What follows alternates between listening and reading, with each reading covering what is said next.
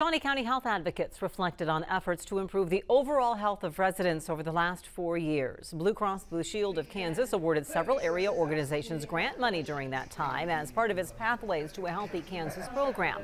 Live Well Shawnee County held a reception today for members, local officials, and the organizations involved. The group says plenty of work remains. We know that chronic illness affects those in Shawnee County in big ways, and we know that we all need to be active in our living and eat healthfully and address chronic illness. Live Well also helps the county conduct its health needs assessment every 3 years. In art display